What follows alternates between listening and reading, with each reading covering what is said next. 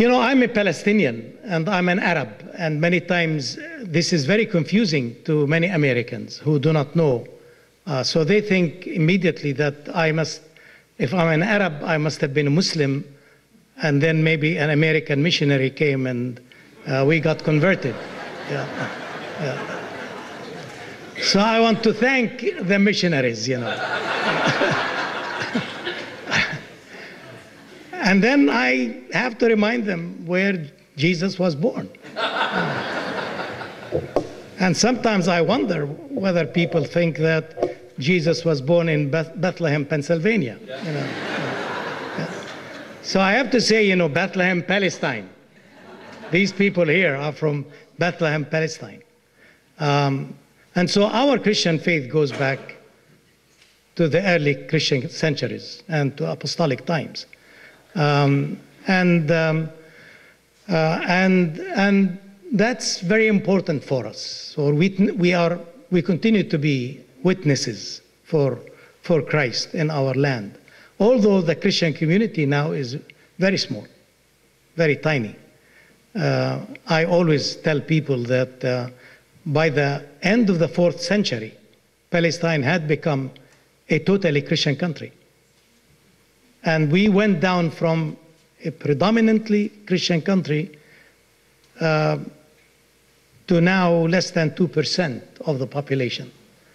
And there are many different factors over the last 2,000 years that influence the decrease of the Palestinian Christian community. But we're still there, and we still witness for our faith in the country, and especially for justice and peace. Now, for most of my ministry, I worked in the different Episcopal or Anglican churches in the country, in Galilee and then in Jerusalem for a good number of years. And while in Jerusalem, Sabeel came into being. Sabeel is a grassroots ecumenical organization. It's not really affiliated with any one denomination, but it is totally ecumenical. And back home, when I say ecumenical, I mean that we work with all the Christian community of the land. Now, the largest Christian community of the land is the Orthodox and the Melkites. And the Melkites, 300 years ago, were one church with the Orthodox. So they split in 1817, 23, 24, something like that. So the largest number of the Christians are the Orthodox or the Melkite church. Melkites are the Greek Catholics. And then we have a number of Orthodox churches in the land, and we have a number of Catholic churches in the land. And then we have few Protestants. We don't have as many Protestants as you have in this country. Especially, we don't have the more evangelical groups, you know, that you have. We have basically the two larger Protestant denominations would be the Episcopalians and the Lutherans, but there are few also Baptist and few other evangelical churches. And so Sabeel came into being as an ecumenical organization, and we work with all the Christians of the land, trying to build up the body of Christ, the small community, and especially to help the Christians rise above denominationalism. Because denominations today, with small number of people, doesn't make much sense. We're fragmented, we're weak, and so it makes more sense if we are living together and working together and witnessing together ecumenically. And we have a big program within Sabeel doing this very thing. Now, the word Sabeel is very significant, and I hope you'll remember it. It means the way in Arabic, and it's found also in the Quran. It's found in the Bible, and actually, as the Christians of you here know, that the early Christian community of the land were known as the people of the way. That's the earliest name for the Christians, long before we were divided into denominations. So we were people who followed the one who said, I am the way, Jesus Christ. And so Sabeel is the way or the path. It's also found in Hebrew.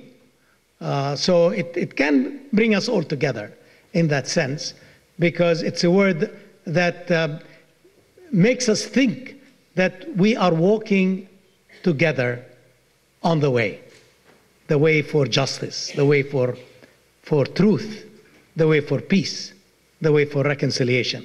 So this is part of the work of Sabeel. But Sabeel doesn't only work with the Christian community. It works with the Muslim community. And I'm very glad to see Muslims with us also here. Because one of the programs that we have now with the Muslim community is to bring Christian clergy and Muslim sheikhs, the head of the Muslim community, together.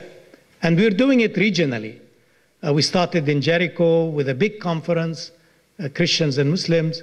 And then we had regional conferences. We started in the Bethlehem, Beit Sahur, Beit Jala community there. And recently we did one in Galilee, in Nazareth.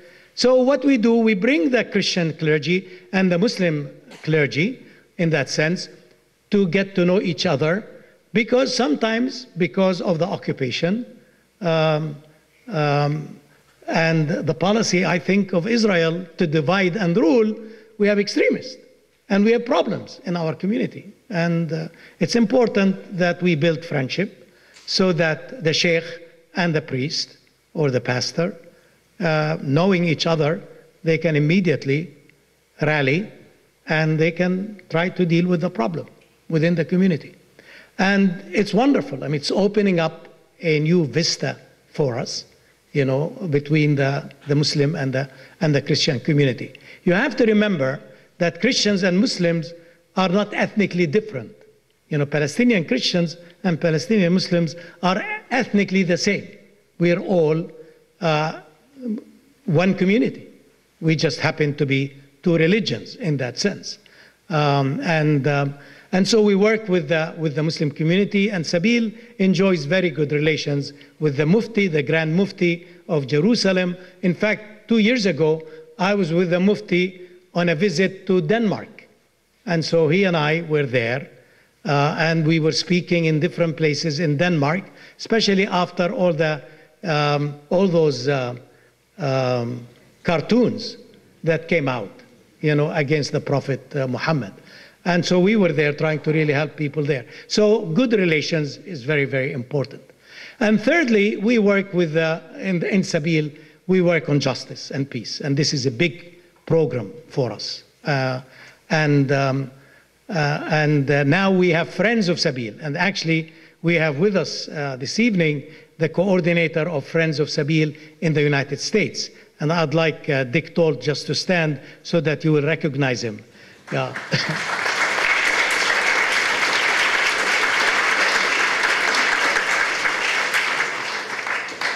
Now, Dick, for example, the last 7.5 years, organized 32 regional conferences in the States, in the United States.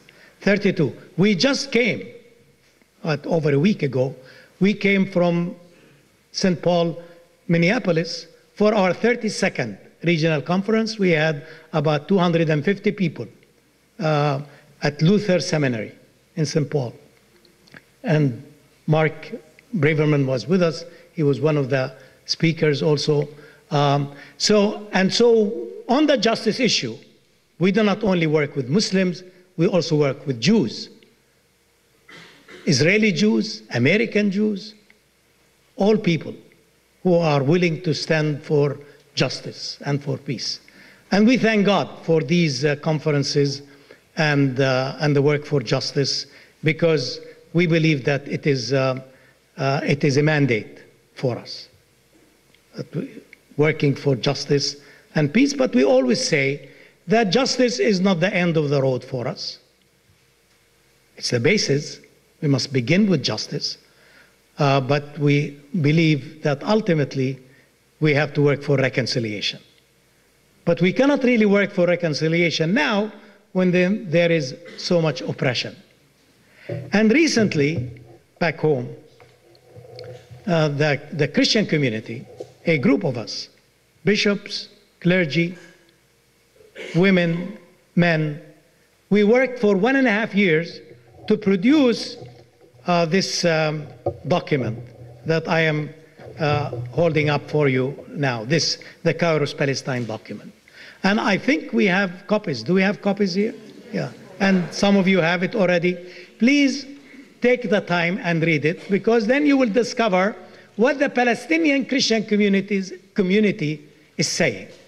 We were an ecumenical committee or ecumenical group from the Orthodox, from the Catholic, from the Protestants. We all worked together and we produced this. And I want to, in the last few minutes that I have, just lift up, at least maybe stimulate your thinking about this document. So I'd just like to lift up a few points from the document. So we say in the document, theologically, we say, we believe in one God, creator of the universe and humanity. We believe in a good and just God who loves each one of God's creatures. We believe that every human being is created in God's image and likeness, and that everyone's dignity is derived from the dignity of the Almighty One. This is very important. So it's a basic theological, simple, very simple, straightforward and clear. And then we talk about the situation on the ground, back home, the reality. And we say, Israeli settlements ravage our land in the name of God. Reality is the daily humiliation to which we are subjected at the military checkpoints. Reality is the separation between members of the same family. Religious liberty is severely restricted.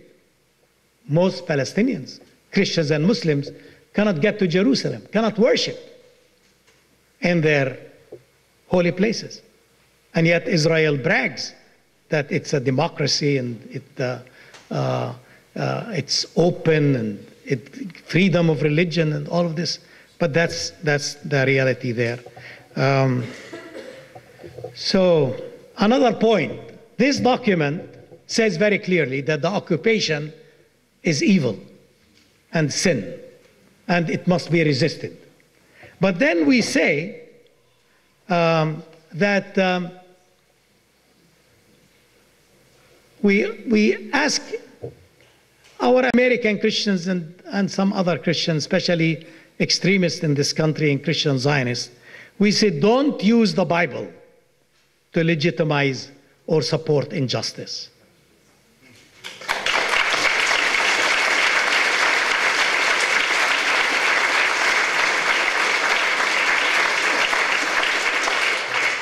When people use the Bible to justify injustice, they transform religion into human ideology and strip the Word of God of its holiness, its universality, and truth. We reject that.